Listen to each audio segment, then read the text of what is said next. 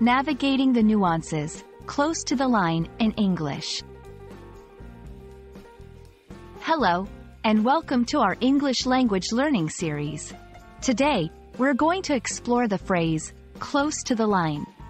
This phrase is a great example of English idioms that can be a bit tricky for learners. Understanding such phrases not only improves your language skills but also helps you grasp the subtle nuances of English. So, let's dive in and discover what close to the line really means.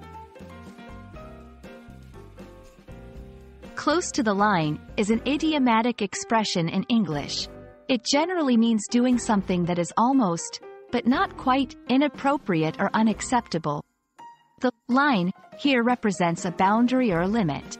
So, when someone is close to the line, they are nearly crossing into territory that might be considered wrong or unacceptable. This phrase can be used in various contexts, from social interactions to professional environments. For example, a joke might be described as close to the line if it's almost offensive, or a decision in a business meeting might be close to the line if it almost violates company policy. 1. In social situations, imagine someone tells a joke that is a bit risque. You might say, "That joke was close to the line." It suggests the joke was nearly too offensive or inappropriate for the situation. 2. At work or in professional settings, consider a manager who makes a decision that almost breaches company guidelines.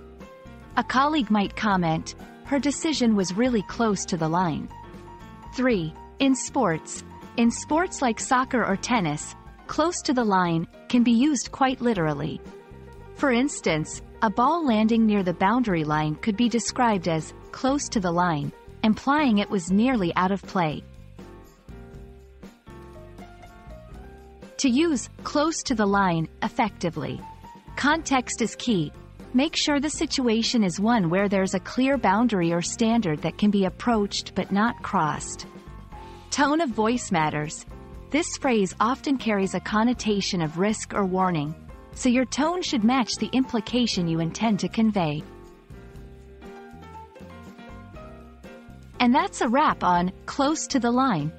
This phrase is a colorful way to describe actions or situations that are on the brink of being unacceptable.